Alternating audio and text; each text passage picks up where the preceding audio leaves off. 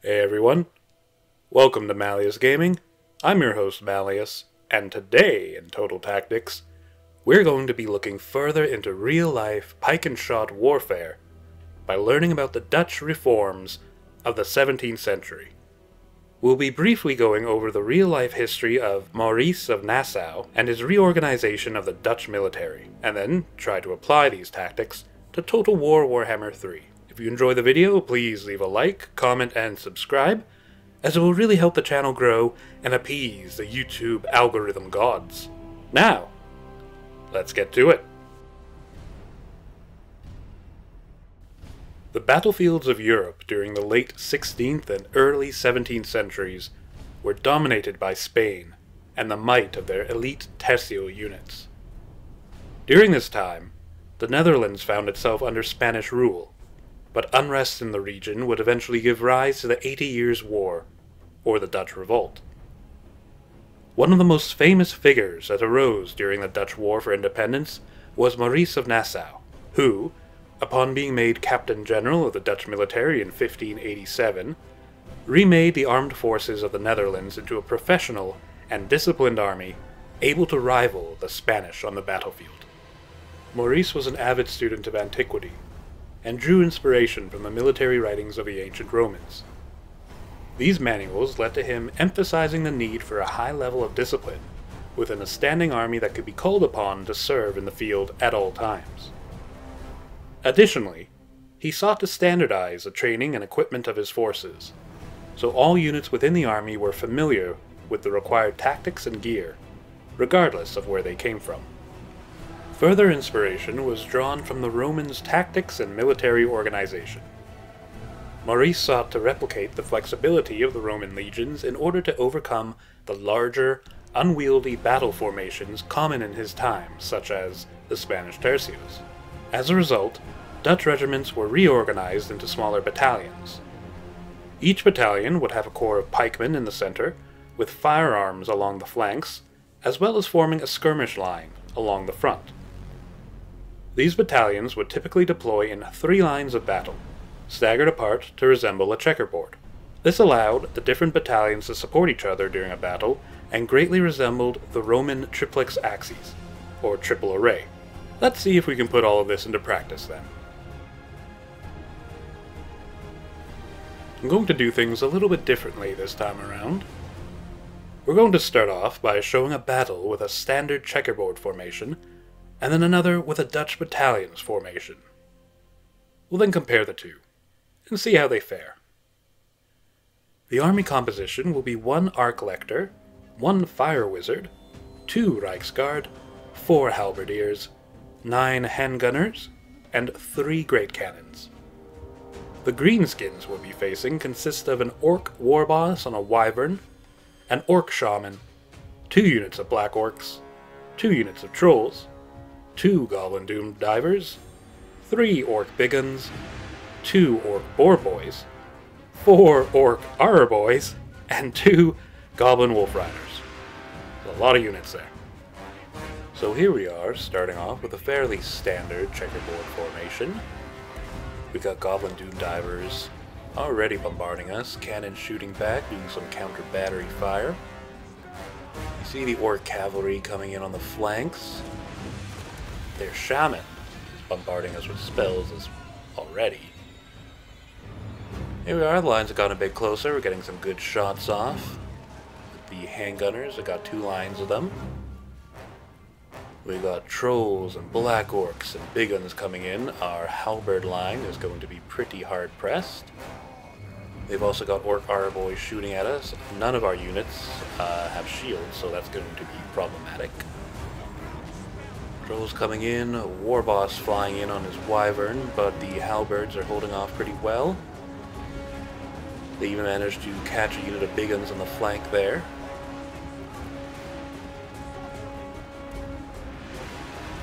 Some of the handgunners are taking some significant casualties though from the Orc Arror Boys. Alright, we can see here the battle lines are still holding up pretty well. The Warboss has gotten into the secondary lines though. Oh, actually it's in the tertiary line. He has taken a lot of damage though.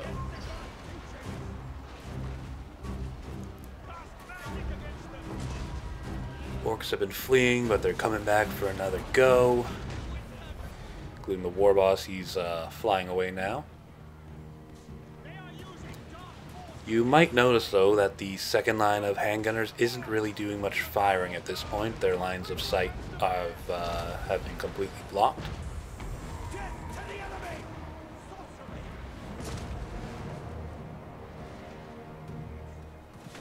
Here we go. We can see that most of the Orc army has been destroyed. My halberds have taken a significant beating, though. Orc army is just about on the verge of routing. Just one last final vindictive spell on their part.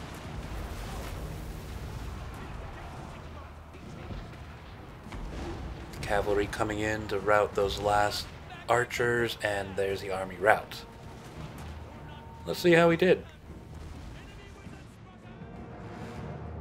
Okay, so we can see here the checkerboards coming in with 611 kills, 365 losses. 3 of the halberd units took pretty significant casualties. 2 of the handgunners also, they seem to sort of get caught up in the action there. They took about 50% of their health as well.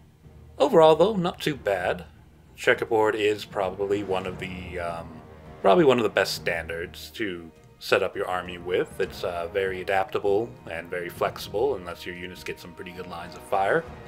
Let's see how the Dutch Battalions formation fares in comparison.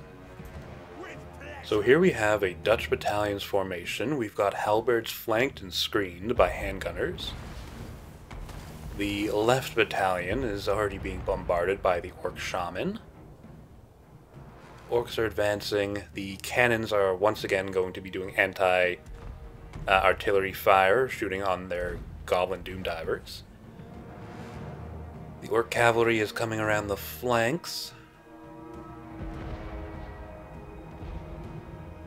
I don't know what exactly happened here, but I managed to mix up the left and right battalions with the cavalry, trying to move them to sort of intercept the enemy cavalry.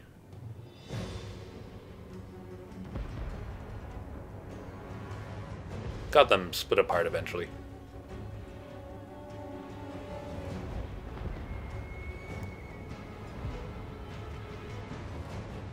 My cavalry will be heading in on the flanks, and here come the Orcs, getting some good volleys off. The trolls are definitely going to be a problem. I'm sending in the halberds on the left battalion to meet the trolls, as well as the general.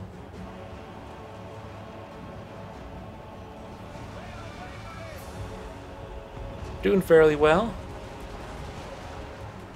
A lot of the Orc melee units have taken significant damage from firepower already, though the Orc war boss is swooping in now. Trolls are routing at the left battalion. Now let's see the right battalion. Halberds going in. They've taken damage from the enemy archers, but intercepting these Orc biggins. Wizard getting splattered by a goblin there. We got some good flank shots off on these. I can't tell what they are from here. I think they're biggins. And we got handgunners being attacked by black orcs, but holding surprisingly well. Since they're on defensive stance, a lot of the units are actually firing their guns point blank. The middle battalion's doing fairly well, seeing off their fight. The right battalion, a lot of their handgunners have been engaged by, looks like Goblin Wolf Riders, but those have been seen off. We are taking a significant amount of casualties from the Orc Archers, which is annoying. We've got some handgunners flanking in on the Black Orcs, but we got hit by an enemy spell. It looks like both units are going to be routing. Orc Warboss is seeing off a handgunner unit. Center's doing pretty well. More Goblin Doom Divers coming in. The right battalion's halberds ran off to chase after some units. The left battalion's a bit of a mess, not going to lie. like we got a cheeky burning head spell off on the archers, and we got some more goblin wolf riders coming in. They are getting flank shotted from another unit of handgunners though, so they won't be too much of a problem. Looks like we're focusing down now on the orc war boss, who has been a thorn in my side this whole battle. Trolls are back, causing chaos. Handgunners routing my warlord, who's being attacked by trolls, but we got knights coming in to help him out. There's the orc shaman running about. Looks like the army is about to rout. Yep, that looks about it. Let's see how this Dutch Battalions formation ended up doing in comparison to the checkerboard. Okay, so taking a look at these results, the Dutch Battalions are coming in with 605 kills, 331 losses. One halberd unit almost got completely destroyed, one is at 50%. The two others though, they did pretty well. One handgunner unit is just under 50%, while another is just over 50%. Overall though, did pretty well compared to the checkerboard. I'd say they're pretty comparable. I will say, when compared to the checkerboard formation, the Dutch Battalions was a little bit more of a hassle to micro, although it did look pretty cool. Overall though, I'm pretty happy with this. It did pretty well compared to the checkerboard, so just another little tool in the arsenal, I'd say. I'm actually quite surprised at how well the Dutch Battalions worked. I consider the checkerboard formation to be one of the most efficient formations you can use, and the Dutch formations actually seem to work just as well. It did just a tiny amount less damage, but took slightly fewer casualties when compared to the checkerboard. The damage it did take seemed a little more spread out across the units as well, apart from that one poor halberd unit that almost got destroyed. Considering the Dutch Battalions were pretty much made to counter the Spanish tercios, it performed really well against an onrushing horde of strong melee units, backed up by cavalry, ranged, and artillery. Overall, I'd consider this quite usable for campaign, as it seems equal to the ever-reliable checkerboard.